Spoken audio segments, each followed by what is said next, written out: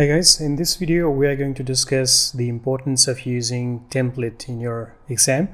Templates are commonly used by students in speaking and writing, and in PTE also in listening, because in listening also there is one writing task where you can use the template. But there are many confusions and questions about using the template in the test, and some of them are about the scoring or whether it is a good idea to use the template in the test or not. If someone is looking for a score of more than 79, should they be using the template or not? So these are the kind of questions people often ask, and I thought that in this video I would answer all of those questions. If you're interested, keep watching until the end. So the question here is, should you use template or not? Or what is the benefit of using the template? And the answer to that is, templates are quite useful for those students who do not possess a good writing skill or good speaking skill, or who takes a lot of time to come up with the appropriate content in the exam. And especially in speaking, if you think too much, it will affect your fluency. And score in speaking is almost the score of fluency, because people who tend to get higher score in fluency also get higher score in speaking overall. And in case of writing, if you have to think about the content as well as the presentation, it takes a lot of time to complete your task. And you have only fixed amount of time, especially in summarized written text you have 10 minutes, and in essay writing you have 20 minutes. Essay writing in particular can be quite challenging, because sometimes the topic you get in the exam can be unfamiliar, and at other times, even if the topic is familiar, you may not have enough ideas to write in your essay. So if you have template, then you have less pressure of thinking about the presentation, and because of that you can focus on content part more. And in essay writing, for example, out of 15 points you get in one essay, 12 points come from your presentation and only 3 points come from your content. So when you use the template, a large part of your task will be accomplished, and you have only 3 points to gain from your content. So you have enough time to think about what you want to write and how you want to do that. So that is one of the benefits of using the template. The next question that people often ask me is, which is the best template, or what template they should use if they are looking for a score of 50 or 65 or 79. And the answer to that question is, the best template is the one that you can use, or the one that you have learned to use. There are many types of templates that you can get from the internet, and all of these templates are equally good as long as they address the evaluation criteria. So if the template is looking at all the evaluation criteria and those criteria have been implemented while designing the template, then they are good templates. The only thing you need to think about is to find the template which works for you, which is best for you. It should not be too difficult for you to memorize. It should not be too difficult for you to understand. And at the same time, it should have adequate words, so that in the exam, you need to think less about the number of words and focus more on your content. And another thing is, if you try out too many different templates, then you'll just be wasting your time, because all the templates, as I said, are equally good in getting the score, because their only job is to make it easy for you to write or present your ideas. So if you spend too much time thinking about which template should I use, you'll just be wasting your resources and your time on doing something which may not help you much in getting the score you're looking for. Template is just a tool. So just like any other tool, it will make your work easier, but still you have to do your work. So the next question I often get is, how can everyone use the same template in the exam and get the score? Wouldn't that be plagiarism? Wouldn't they penalize us for just copying the content? And the answer to that is, unlike other exams or unlike other academic assignments where your performance is compared against the performance of others as well, in order to find out the similarities and in order to grade you as compared to others, in PT, your performance is compared against the possible answers in the database. Or in other words, when you write an answer to a question, the system compares that answer with all the possible answers stored in the system. And if they find that the answer you have written is comparable to a high quality answer stored in the database, then they give you same kind of score. But that also means that your answer will not be compared against other users. And because of that, even if two users are writing the exactly same answer, the system will not be able to find out whether they were copying the same content or not. So it's safe to use the template. So far, I've seen that Pearson has not implemented any other strategies to tackle with this problem. That means there is no way for them to find out if people are just memorizing content and writing the same content. So for now, you can continue using the template without any issue, without any fear. So if that is the case, then what is the most important thing for people who want to use the template, or what is the best way to use any kind of template or any template you can find on the internet? Then regarding that, what I think is the first is the time management, because the main reason we use the template in the exam is to make it quicker for us to write the answer so that we can spend more time on content part or maybe on editing part. So when you are using the template, you must make sure that you can complete the template within the given time period. So when we are talking about, for example, summarized written text, you should be able to write the whole template within 2 or 3 minutes. For essay, you should be able to do this within 5 to 6 minutes. Now, there are other questions, for example, questions of speaking, where it is more important to find out how much time it takes for you to use the template. As an example, when you are using any kind of template in retail lecture, make sure that the template helps you to speak for at least 25 to 35 seconds. And the same applies to describe image as well.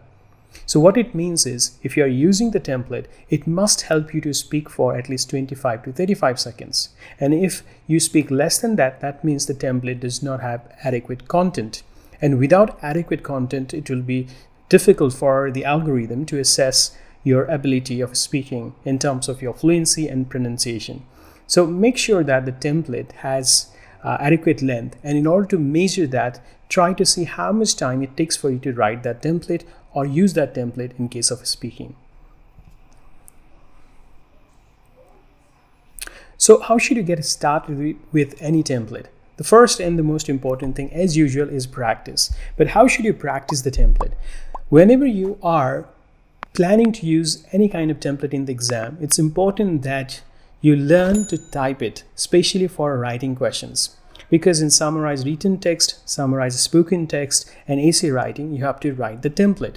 So it's really important that you learn to type the template and not just memorize it. Because this is one problem I've seen with many students.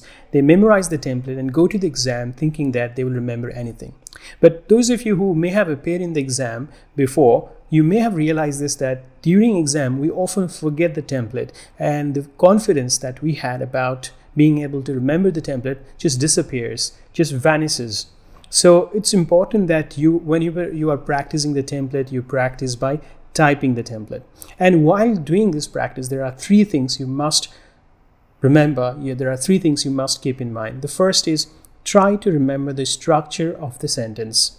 So in what way they have written the sentence, and is it possible for you to modify that structure or not if you want to.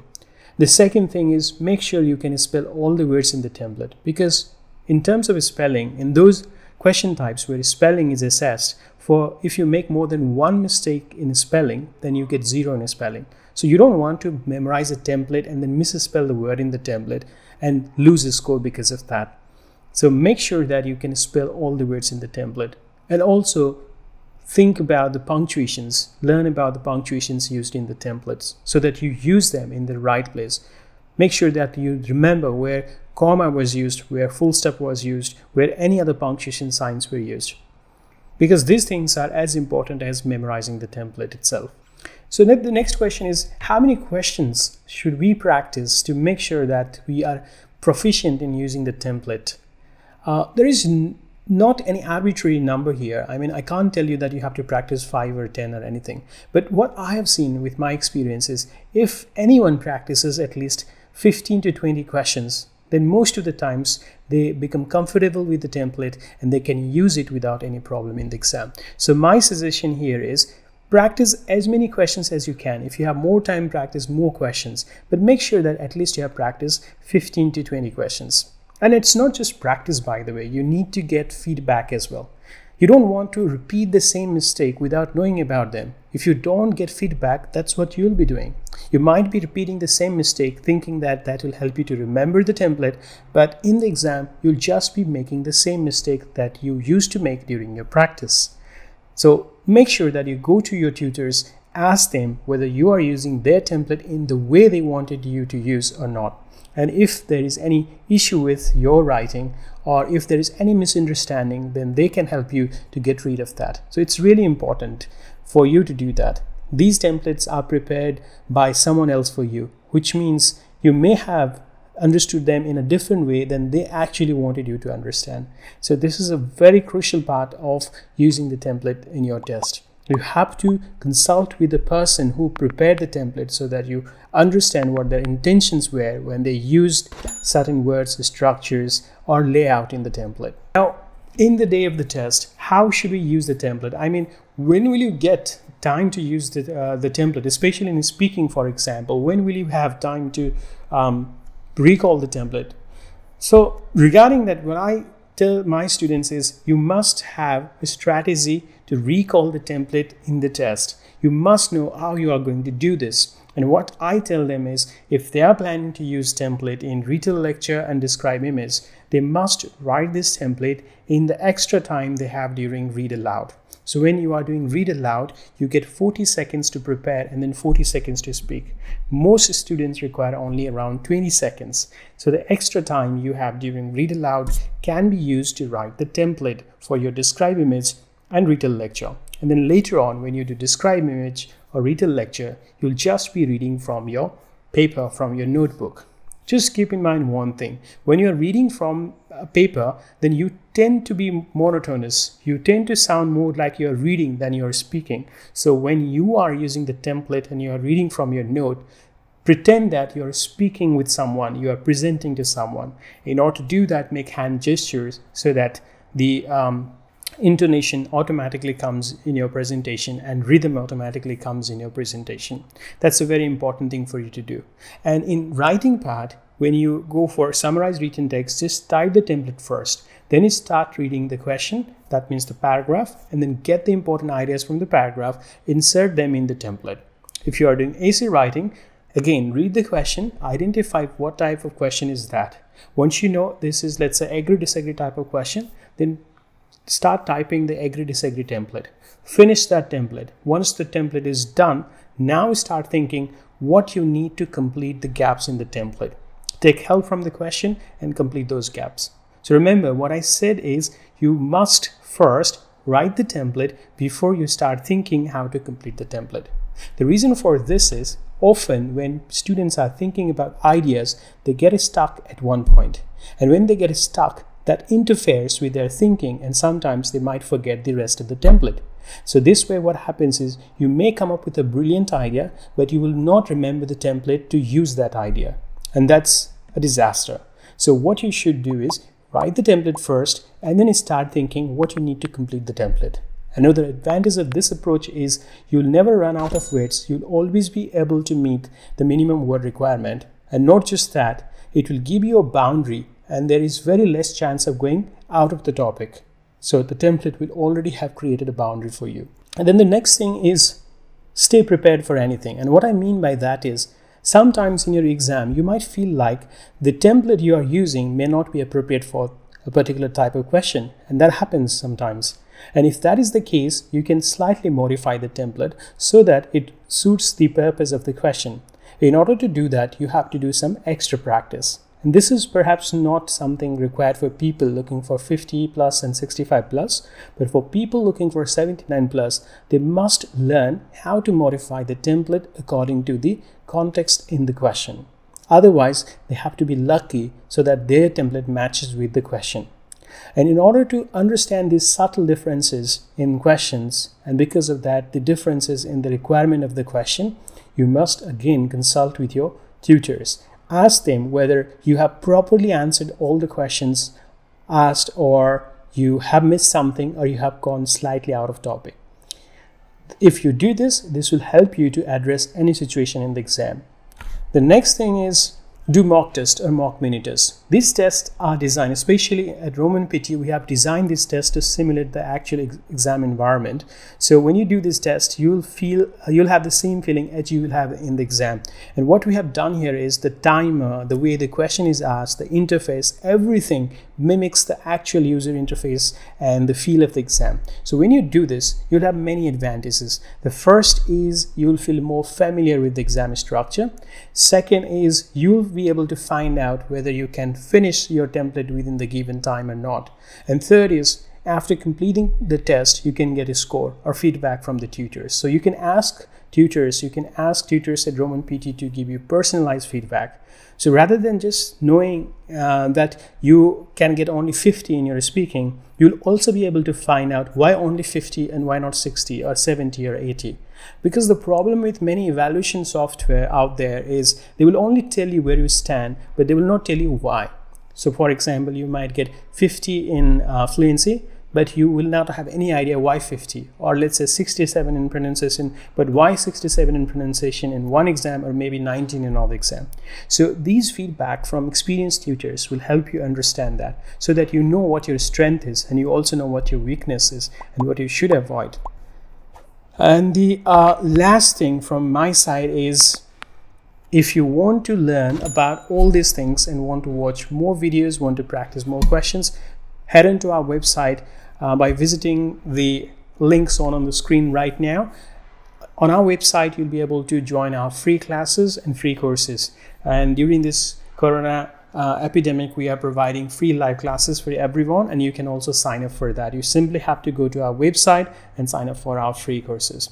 So that's it for today. If you have any questions about what I discussed in today's video, you can write in the comments. If you have any other queries, you can send us email. In order to send email, head into our website, and from there you can send us email as well. Until our next video, stay safe, stay at home, and all the best for your exam.